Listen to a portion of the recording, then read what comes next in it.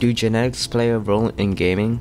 Oftentimes, I would die into a game, and it feels really tilting because I spent so many hours in kovaaks and playing the game. Then I would blame it on genetics, because that's the only thing left for me to blame. Now I look at genetics differently after I researched on the topic. Gaming is obviously genetic in some way, because there are always kids who grind a game for hours and suck. This is no different from sports or academics. Genetics has an effect on part of success, but not all of it.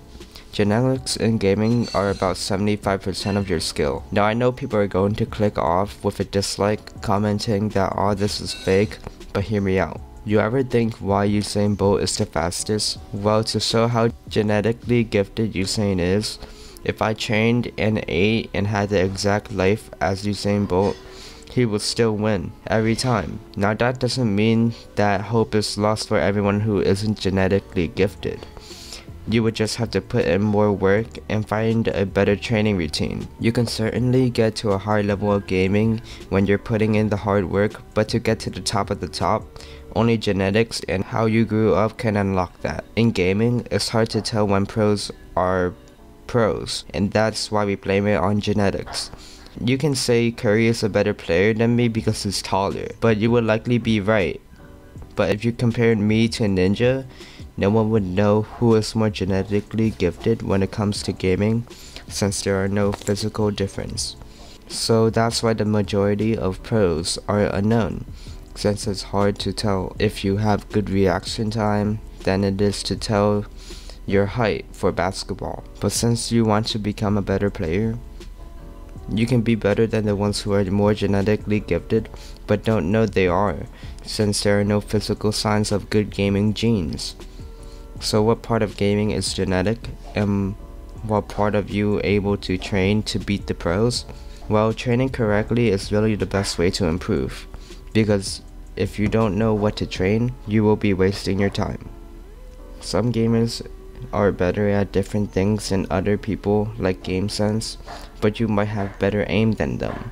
Improve the thing that's holding you back, and your skill will improve exponentially. Now, if genetically gifted players have a good routine as well, of course they will beat you. The reality is, you really can't do anything about it.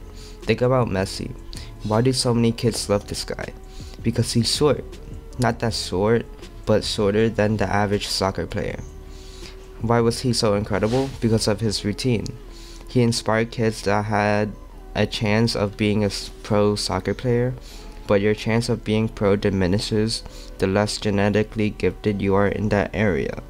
Mentality is a big part of getting past genetics, because a player who is focused and has no stress or distraction always play better. Just fix the things that control first. You can always do something better without it involving your genetics. That 30% of skill can always be improved. Gamers who play even 2 years would say that genetics are holding them back, and I would bet the gamer gods who played CS for 20 years would be living evidence that experience and practice beats genetics most of the time. Finally, some players will say luck is the reason they're losing their games, and although that might be true for some games, true skill is what will make you consistent, and it's the reason why pro players are so consistent even bypassing luck.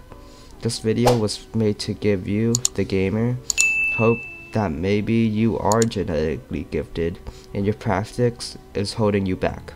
And to the players who have less than 5 years of experience, you won't be in that plateau of skill forever, and it's been proving time and time again that not everything is genetic.